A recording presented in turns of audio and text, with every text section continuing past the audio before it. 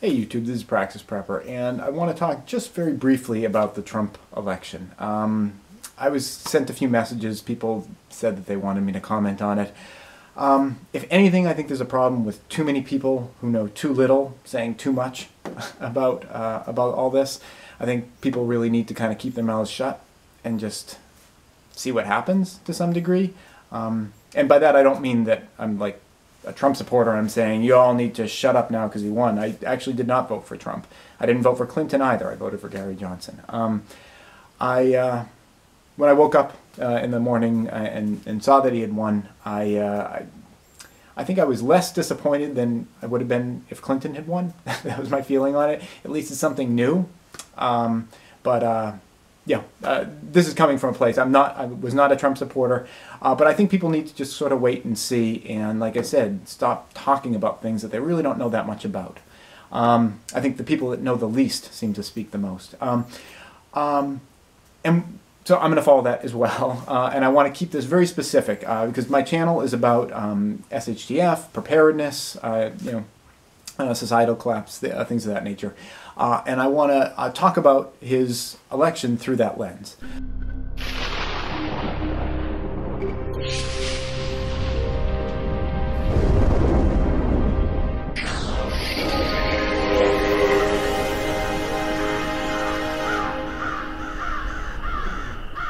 The way I see it, it kind of breaks down into three different categories that he'll have an impact. I see an economic impact. He'll have an environmental impact. He'll have a political impact within our country and a political impact abroad. So that's four different categories I want to just briefly talk about. Since he's a businessman, and that's maybe what we know the most about him, why don't we start with the economic impact? And I think that there's a big question mark there. Certainly, a lot of what he has said through the campaign, to me anyway, seems really overly simplifies our world economy, and my sense is that if he's actually going to do a lot of these things, at least in the short term, I could see them as having very negative economic impacts. Again, I'm not an economist and I don't know, but that's sort of my sense, is that his view is a lot of wanting to kind of go back to the way things were. And that's not the way the world works a lot of times. But again, I think we have to wait and we have to see. But one thing that I think that we can say about his economic impact is that a lot of it has to do with, well, insofar as the economy is sort of a collective imaginary dream of all of us, where if we're all thinking very bullishly and positive about the future, that we're going to kind of, self-manifest that. And if we're all very bearish and worried about it, like, FDR said, the only thing we have to fear is fear itself. That, if people get nervous about the economy, they tend to manifest the actual fears that they're worried about. So insofar as people are pumped up and inspired by Trump, if he can do that, then I think that in that way, and he seems like he's got a lot of people pumped up. Right after he got elected, there was a stock market crash, and then there was a stock market rally. So, I mean, nobody really knows what they feel about it at the moment, but if he can inspire people, I think he can have a positive impact in that way. As to long term, and whether or not he really means all the things that sounded kind of overly simple during the campaign, we'll see. So I'm going to keep my mouth shut on that, beyond that. Let's talk about environmental. A lot of people are preparing for various environmental catastrophes, whether it be sea level rise or solar phenomena or whatever. There are human ways that we interact with that. I'm not going to address whether or not climate change is real or not, because when it was just a thing that affected the dinosaurs, it was fairly non-controversial. Everyone was like, oh yeah, carbon dioxide went up and got hotter on the planet. It only got controversial once there was like money to be made off of ignoring it. So, let's just pretend that it might actually exist.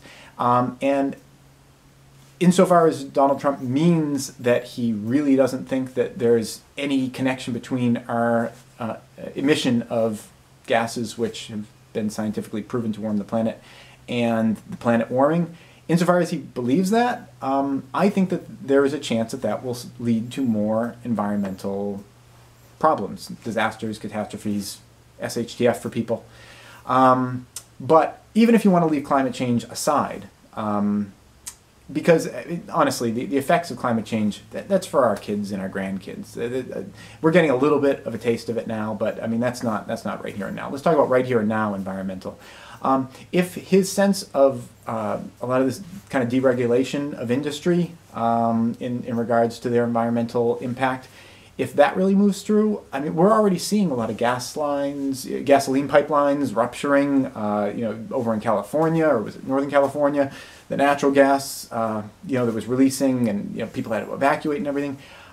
So insofar as there is less oversight of industry, I don't think you could argue against the idea that there would be more problems like that. They just happen. Whenever people build things, there's always technical issues, and sometimes the things fall apart. On the flip side, I think you could argue, well, there was that thing that happened, a year or so ago, where the EPA was trying to clean up some like toxic waste site. It was like gold mine tailings or something like that. And then they polluted the whole river. So if we, got rid of the EPA, then there'd be less of that. Okay, yeah. So that happened once, but that was when they were cleaning up, a industry-caused mess. That if there had been regulation back then there wouldn't have been the mess to clean up in the first place.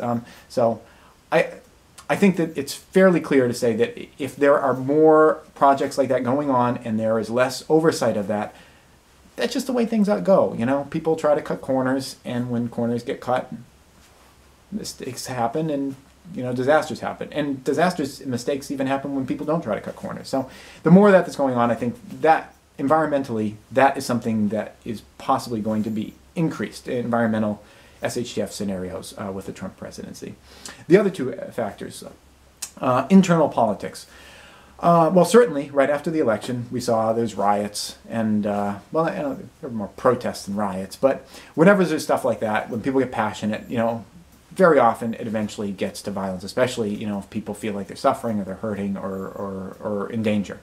But I don't think you can say that that's a Trump election specific issue, because honestly, if Hillary had been elected, especially if she'd been elected in the same way that Trump was elected, where like if it was reversed and Trump had gotten the popular vote, but Hillary had schemed and connived her way into the presidency by winning the Electoral College, especially if that was the case, I'm certain that there would have been protests and possibly violence, from people on the opposite side, especially with a lot of the rhetoric of a lot of the freedom-minded, liberty-minded community.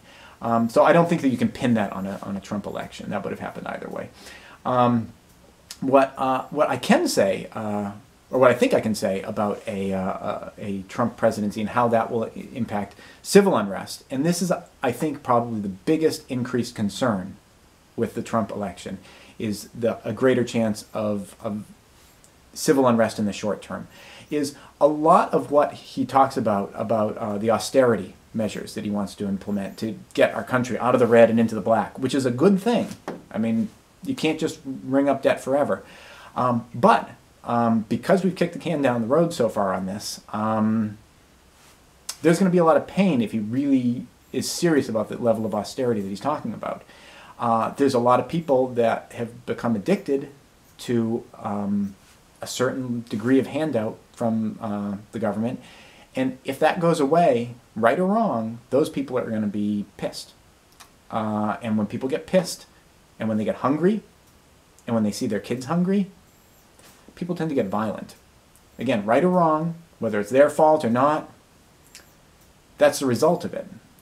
You might remember there was this thing called the French Revolution, which I think there was some blood involved in that. When that happens, a lot of times the people that get targeted are the wrong people. And if that happens in our country, a lot of innocent people are going to feel the rage undeservedly. But like I said, at the end of the day, when people get angry, when they get hungry, when they see their kids hungry, shit hits the fan.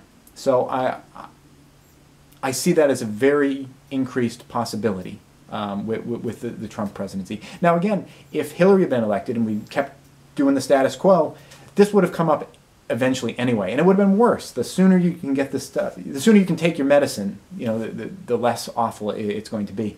But the reality is, it seems like we might be about to take a big spoonful of medicine, and that's going to suck for a lot of people, and they're going to take it out on a lot of other people. It's going to suck for them too. So that would be the number one sort of increased threat that I see from the election of Trump. Last, and this is the rosy lining, international politics.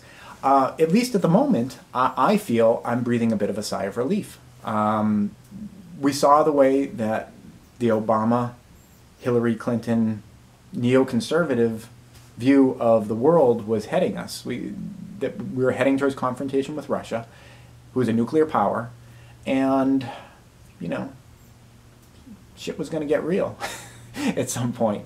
I'm really glad that we stepped away from that. That was my number one fear about a Hillary presidency, was that we seemed dead set on that kind of confrontation, that it was always going to be, it had to only be U.S. number one, no other peer nations, and we were going to, you know, go down kicking and screaming and fighting to retain that. So I see that as a positive silver lining. Now, a lot of the metrics that underlie that are still there. Resource limitations, you know, population, you know, labor, and economic issues and all that. Those are all still there. So, you know, I don't think we should take our eye off the ball. There are plenty of nuclear-armed nations that we are at some point probably going to be competing with, and, you know, I think we need to keep our eye on that. But I feel like we bought ourselves a little time with this. That's my thoughts on the Trump election. I'm not going to readdress it. Like I said, I think people talk about it too much, but I felt I wanted to address just those 4 points. I hope that gives you some direction and maybe something to think about where you might want to refocus your focus over the next couple of years. But most of all, let's just wait and see and watch. Remember our values. Don't let them be trampled upon by anyone. You know, always speak up if you think that you see something that's wrong. But at the same time, you know, I think we got to give people a chance to try, and we'll see what happens. So that's it. Thank you for watching.